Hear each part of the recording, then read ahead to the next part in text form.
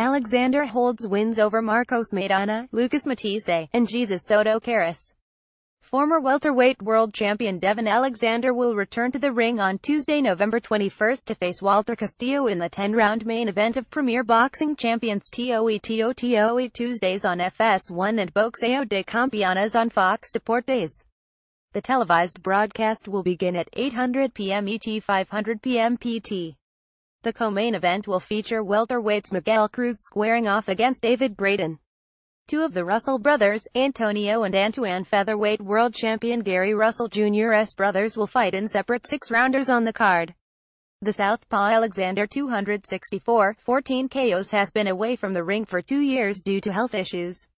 The native of St. Louis, Missouri holds wins over the likes of Marcos Maidana, Matthysse, and Jesus Soto Karass. Devon won the welterweight world title in 2012 when he defeated Randall Bailey via unanimous decision. The following year, he was lost by decision to Sean Porter. 2 years is a long time to be away from something you love, but I wanted to make sure when I come back that I would be 100% my old self, Alexander said. My last outings were not me, and a lot of my fans and people that know me are aware of that. I've been in constant training since then while getting my personal situation in order. Castillo is a good solid fight that is going to bring the best skills out of me. He's not a slouch and he's coming to fight.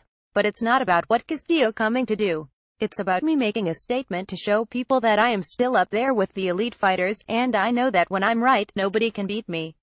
Castillo, 2,641, 19 KOs, is moving up to welterweight from junior welterweight, where he's fought for the last several years.